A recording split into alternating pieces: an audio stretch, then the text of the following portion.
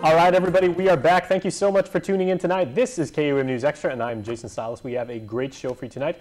So as always, we appreciate your visual patronage. Thanks so much for tuning in. And we are going to start talking about autism on our little island right here. Now, despite Guam's population, you might be surprised at how widespread autism is and how many people and how many Guamanian families it actually affects. Now, the great organization that deals with that is Autism Community Together, and we have Mary Cruz, and we are going to talk about that very topic to lead off the show. Mary, hafaday, and thanks for joining me. Thank you. Okay.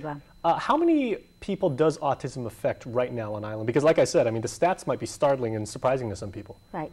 Right now, from what I understand, it is 1 in every 4 births of boys have autism.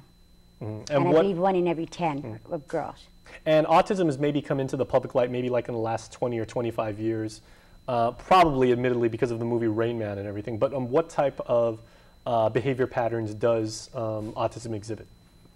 There are different behavior patterns. That's the thing that I've come to learn, Jason. My son Pedro is 6, and at 2.5 I brought him into peds because I was wondering about a lack of behaviors. He wasn't talking, he wasn't babbling, and so my concern was something doesn't seem right here. I have 4 older children, he's the youngest of 5 children, and so I already knew that something was different.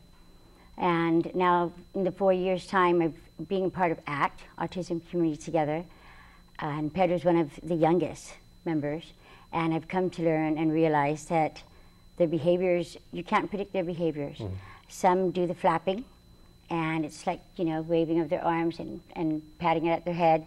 And what they're actually doing is they're blocking out an overload of audio coming into their mind, coming into their sensories. So, and Pedro doesn't do that. Some have a very difficult time with direct eye contact, and sometimes Pedro has that with strangers. He has become very comfortable with family as far as giving direct eye contact. It's a social interaction. The common thread that I would say between children with autism that is a symptom or a similarity would be the lack of social interaction. And the organization to which you belong, Autism Community Together, is a support group for families that are affected by autism. And how many members do you have? We have about 150 members that have actually joined and participated or attended our regular monthly meetings, which is the last Saturday of each month. We don't have a regular attendance of 150, but we have 150 families identified as part of our organization. And you guys have an event coming up, and I understand the theme is rather significant. Yes, the theme for this year's Autism Awareness Fair, and it's actually our 10th. It's our 10th anniversary for ACT, 7th annual fair, and it is solving the puzzle one piece at a time. If you're aware of the autism symbol, it's a puzzle piece, a ribbon made out of puzzle pieces.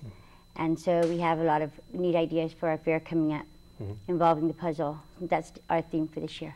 And are the people that would like to attend, I mean, if there's anybody out there, is it typically just people that aren't in ACT right now and like maybe have a family member either directly or indirectly who has autism, or healthcare practitioners, or basically is it for anybody in the community who's interested in learning and getting involved? Right. We definitely want families that have someone with autism in their family, but the main purpose also of the fair is to bring in the whole community so that we can learn together about autism.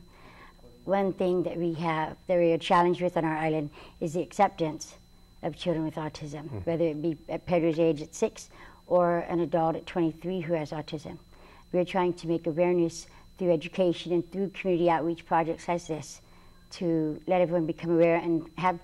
It's not only social interaction for our kids, it's social acceptance for our island that we're lacking. Now, last week on this very show, we were talking with some members of the Developmental Disabilities Council, and they were actually speaking in, like bringing about awareness.